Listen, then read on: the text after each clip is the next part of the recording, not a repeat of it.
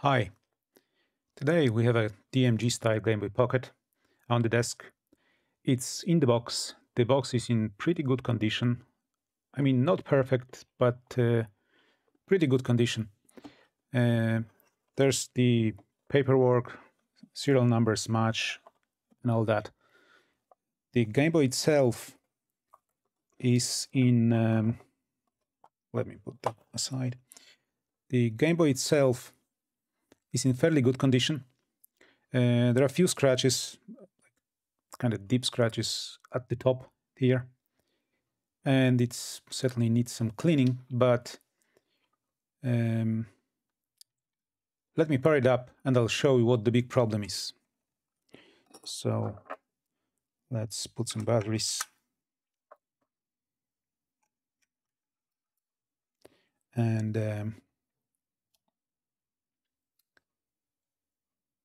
let me just, yeah. And the problem is missing horizontal lines. Yes, horizontal, not vertical. Vertical, so this is where the problem is. Vertical lines are a common problem on original DMG, and they are easy to fix, but from my experience, Game Boy Pocket suffers from horizontal lines more often than vertical lines. And yes, they are not easy to fix, but I've done quite a few of these, and I'd say my success rate is about 70, maybe 80%. So I can fix 7, 8 out of 10 devices with this problem. I'll switch to microscope view now, and let's see what we can do with this one. I certainly hope we can save it, as it's the only DMG style Game Boy I have, or more precisely, it's the only DMG style device with the LED here, power status LED. I have two more, but both of them don't have the power LED. So and they are not in the box. So again, I'd like to fix this one. If I fail, I'll probably use the screen from one of the other two devices and just install it here, clean this one, and yeah. Okay, so let's switch to the microscope view, and let's see what we can do with this one. Okay, so the device is disassembled. I have the motherboard. I have a screen connected. I'm powering this up from the external power supply, and see the screen. These horizontal lines are essentially generated by, or the signal is provided by these lines here, but from what I can see, or from my experience, the most problems are actually coming from this connection here. So the ribbon cable that goes from the motherboard connects to this that other ribbon cable that connects to the screen, and this is where the problem is. Again, in my experience, let me just demonstrate that. So I'll power the thing up, and as you can see, hopefully there's reflections all over the place, but I can't do anything about it, unfortunately. So we have 2 or 3 missing lines here. It's probably 3 missing lines. So let me now, I'll just try to do it. I'll just push on the back at that place that I showed you, that connector. You see, it's changing. I'm applying pressure and it's changing. So for a split second we had like 2 missing lines. Now it's back to 2 missing lines, as you can see. So what we need to do is we need to make sure that this connector, or this place where these two are connected, is okay. So the lines we were missing were at the top, so it's somewhere here. We need to make sure that these are okay. And how I do that is I apply heat by using soldering iron. My temperature is set to 190, and it is 190. I mean, it's calibrated. this ribbon cable, let me show it again. This ribbon cable is very delicate. It melts. Like this, I don't know what the material is. This is like heat resistant, so you can apply quite a lot of heat and it'll be okay. This one is completely different story. 190 is probably the max. It's probably even too much. It will melt some of this, but actually let me try and set it to 180. We'll see what happens. But I'm not pressing with the soldering iron. I'm just gently moving back and forth. And the tricky part is that while on DMG you can do it, you know, and see what's happening on the screen, on this one you obviously can't because it's on the other side. So the screen is here, and you see we have two missing lines now. So what I do is let me just flip it this one, or maybe this way around. It'll be easier. And let me just flip it again where the problem is, at the top. So it's right here, right here. So I'll be applying heat right in this area. Now let me zoom in a little bit because this is way too far. Okay, so I think this is good now. So the problem is somewhere here along these connections. So what I'll do again, soldering iron at 180, that's Celsius, I mean, clean. And what I'll do, I'll just press here. Without, this is just a spider. It can be anything really. So I'll press here, I'll adjust the focus, and I'll gently go over it. So I'm barely touching it, just like this. No pressure at all. Just go over it, back and forth.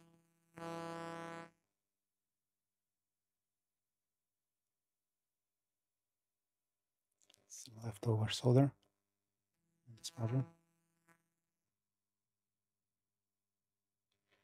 Okay, so I've never done it on 180 degrees.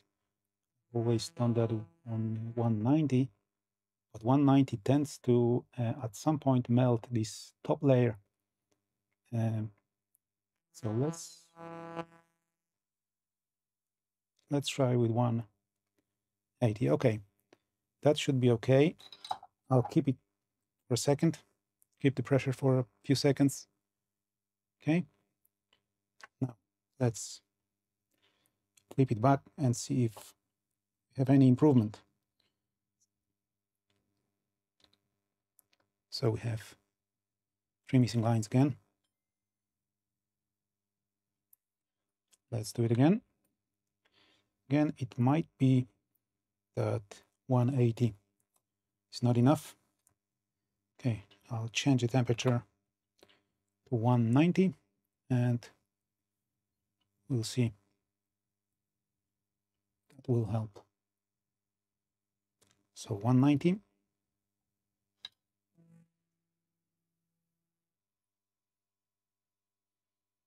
And again, put some pressure on the ribbon cable.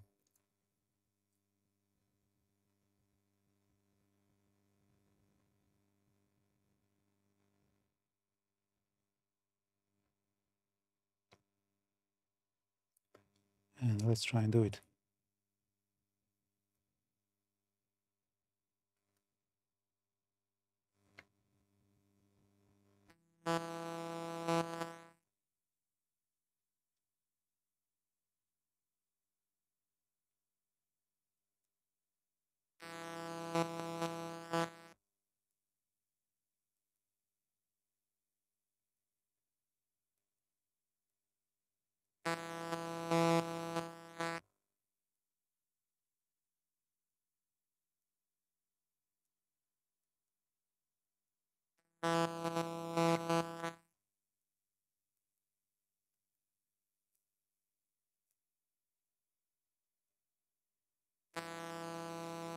Okay. I'll keep pressure for a few seconds.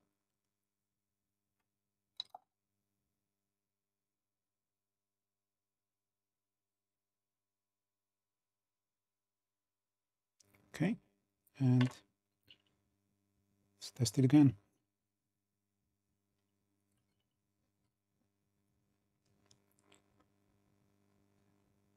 I know it's out of focus, but I don't need focus right now on this. And no, still nothing. No change at all. Okay, that's bad news, but we have nothing to lose. Let's change the temperature and set it at 200 degrees Celsius and see what happens. I think it will melt the this top layer here, but even if it does, and what counts is the connection on these lines here. So yeah, we have nothing to lose. 200 degrees Celsius.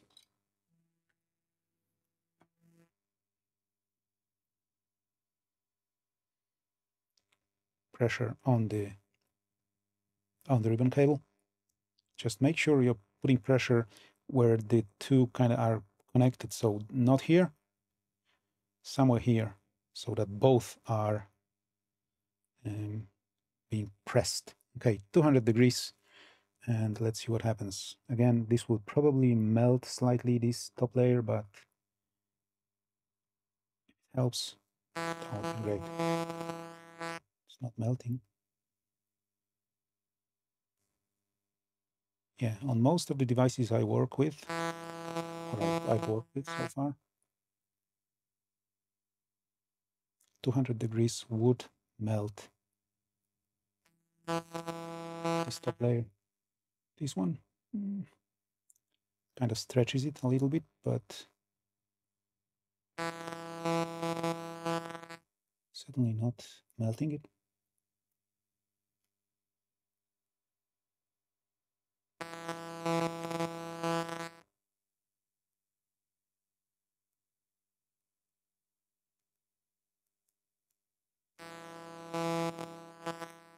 Okay, I'll go slightly up, so a few more lines maybe. Maybe some here. Oops.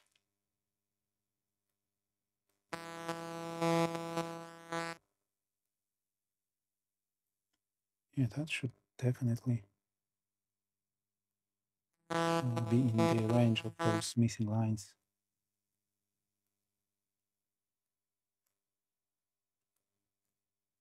And again, patience is the key. Don't rush. Don't put 250 and hope it works. Okay. So again, 200 degrees this time. Let's see what happened.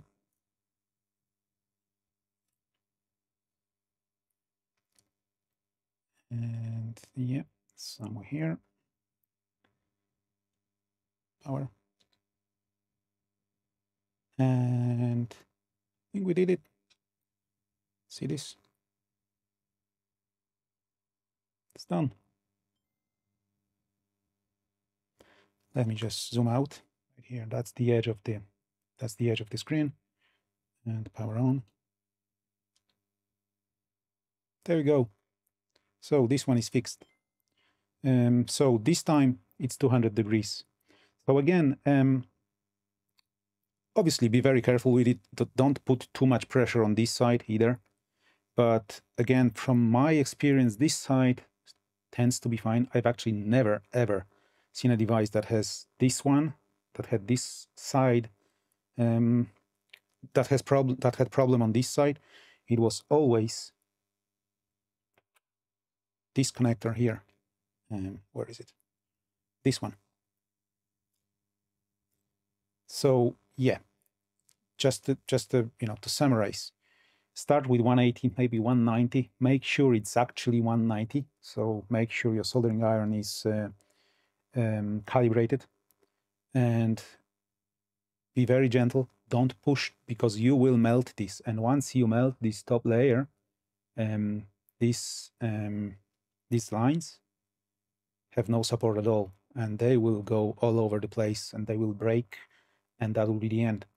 Be very careful. I mean, just the yeah. So as you can see, there's yeah, there is some difference. Like these are more shiny, this side, which wasn't done. This is kind of less shiny, but still okay. Nothing melted. So start with 180, 190.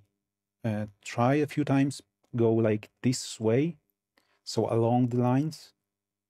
Put some pressure around this area here. And be patient. This doesn't work. Try again with slightly higher temperature. Maybe 195, 200. 210 will most likely melt the whole thing. But again, if you're careful, if you're very careful, and you only melt this side where the solder is, it should be fine. If you melt this part, then it's game over. So yeah, it's done. I'll reassemble the device, and I'll show you the end result. So the Game Boy is reassembled more or less. I mean, it's held on. There's no screws. There's just one screw on the motherboard. Let me show you that. So it's held by one screw there. Screen is connected. And again, the reason I do this is I will be cleaning this, and there's dust because I obviously didn't blow out the dust. So I'll do that later. So let me just put this back. Okay, and can you see the screen? See this? Absolutely no horizontal lines. And let me just bump jack. Maybe one of my favorite games from 8-bit Sinclair ZX Spectrum times. So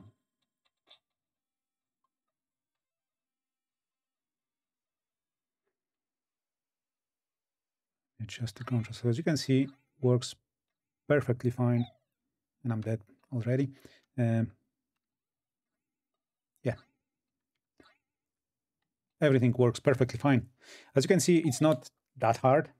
I mean, you need good soldering iron. You need it to be calibrated. You need to know exactly what temperature you're working with. But yeah, if you have good soldering iron, it's doable. As I said, 70, maybe 80% of these devices with horizontal lines can be fixed. So I'm very happy. This one worked. So it's cleaning time now, and I'll reassemble that and enjoy this Game Boy. Okay, that's all for today, I guess. The next video will be coming up soon, and it will be Game Boy as well. It'll be DMG, original DMG Game Boy. So yeah, watch this space, and please subscribe if you enjoy these videos. Thank you.